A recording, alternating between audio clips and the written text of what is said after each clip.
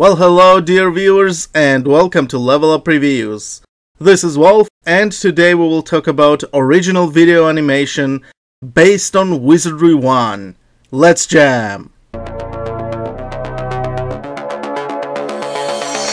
Wizardry was a huge deal in Japan. Many comic books and light novels came out based on Wizardry. In February 20 of 1991, Wizardry anime came out. It is based on Wizardry 1, Proving Grounds of the Mad Overlord, and it is around 50 minutes long. It is made by collaboration of Shochiku-Fuji Company and TMS Entertainment. Anime is directed by Toshie Shinohara, known for directing Gurren Lagann and some of the Inuyasha movies. The story itself does not really change many events, although it does at some things. It is written by Yu Terashima. And I have to say, it's simple but executed pretty well. The anime starts with party of adventurers fighting through the monsters to find the chest filled with gold and jewelry, after which they go to drink in the pub. Here we are introduced to our main heroes. Alex, who is voiced by Keiichi Nanba. Hawkwind, yes, that Hawkwind, although later on we find out he's not an elf and Hawkwind is supposed to be an elf ninja. He is voiced by Genda Tesho, and Shin, voiced by Toshio Furukawa, who also voiced Shin from Fist of the North Star and Piccolo from Dragon Ball.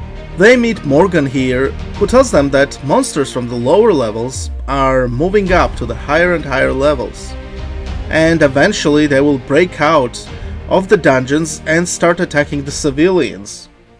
By the way, can I point out how great the character design is here?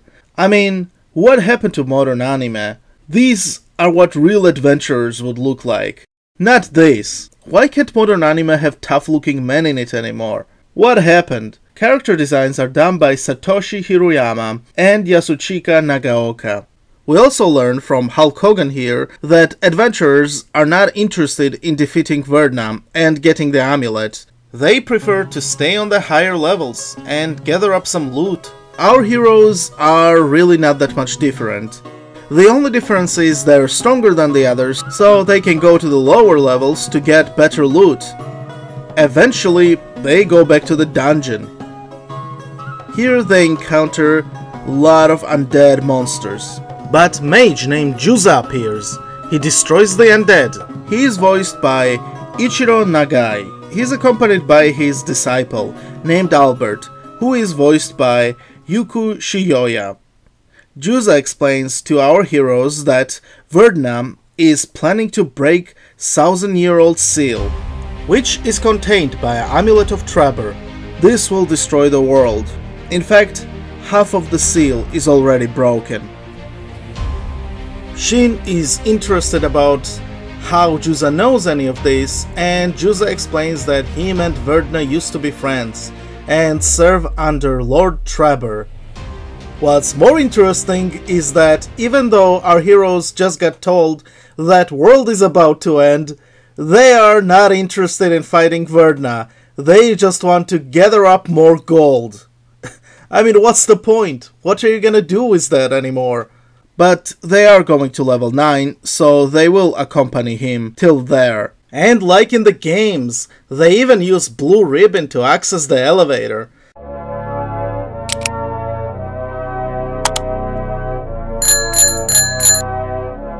On level 9, they fight demons. I have to say, monsters look pretty good. They are designed by Jun Suami, who did a lot of illustration books for Wizardry. They fight all these monsters to save Elven Woman. Her name is Sheer. She is voiced by Keiko Toda.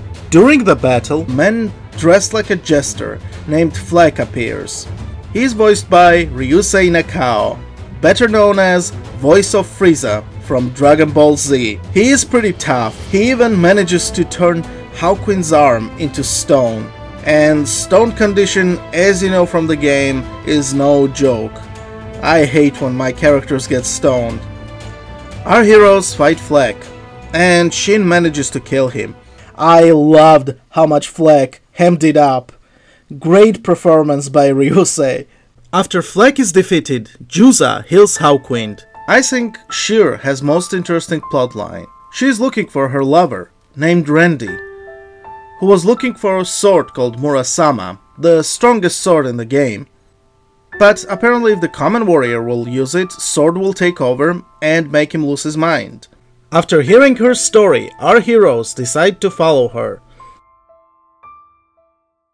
There are also a bunch of dead adventurers all around, and Sheer is wondering if it's fine to just leave them here.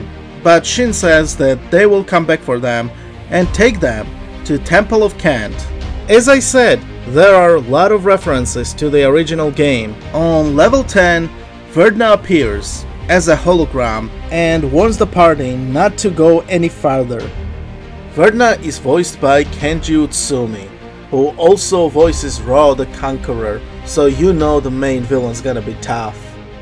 Here they encounter Randy, who is controlled by Verdna. The sword made him completely lose control over himself. Sheer tries to reason with him, but Randy is way too far gone.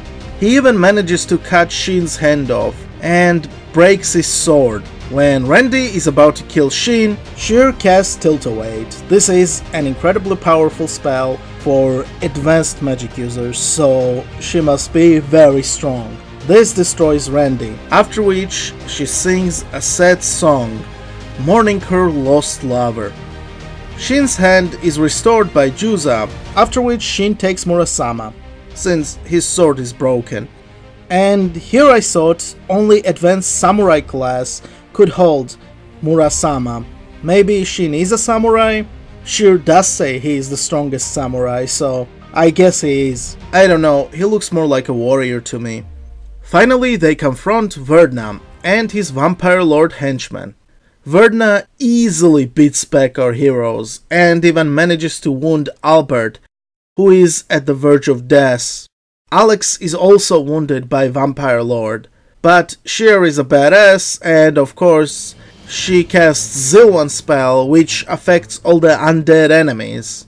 Vampire Lord does survive this, but he gets distracted enough for Alex to finish him off.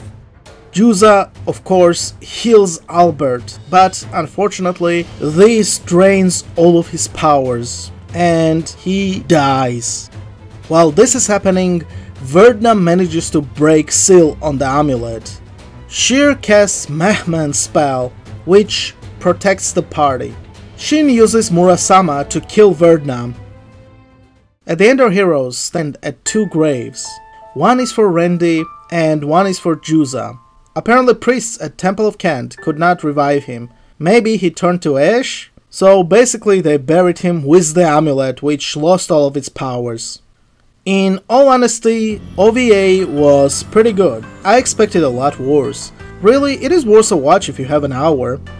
I don't know what else would you ask for anime based on Wizardry 1. Plus they tied in Juza and Sheer's story pretty well. Although rest of the cast is not the strongest, I guess Shin does have some personality, and I guess you have to have Hawkwind, who is just a quiet ninja type. Not much is revealed about Alex. He could have been missing from this story, and I don't know if much would have changed. Minute I saw the elven kid, Albert, I got scared that he would be one of those annoying comic relief characters. But honestly, he was not. In fact, to be honest with you, Albert's presence made Juza's death more meaningful. He really loved his master. All in all, I would give it a watch if you love adventure stories, and especially if you're a Wizardry fan. I hope you all enjoyed my short video today, and have a wonderful day. And shout out to my brand new subscribers: George Bowers, Jan Patrick Clark Sr., Cow T92, Egocopter, Tommy Ida, XX, Spawnmaster XX, Doom vs Evil Dead, Sylvain Cousineau, Ravenside, Paradise Gaming, Garrick Brazil, Anti-Citizen 2501, Cameron Wade, GL Dark Spider, Team Triangle Jr., Stefan F. Wadesworth, Chris CHG, Netrag44, Nick Todd, Jason Harlan, David Tibats, Javiso Gaming, Konstantin Kudratiev, Sergio Rezio, David Cleveland, Benjamin Lewandowski, First Impressions, Brian Smith, and all the rest of you whose names unfortunately I do not see. Thank you all for subscribing and welcome to my channel. If you like my video, please like, share and subscribe. And don't forget to leave a comment. Thank you very much.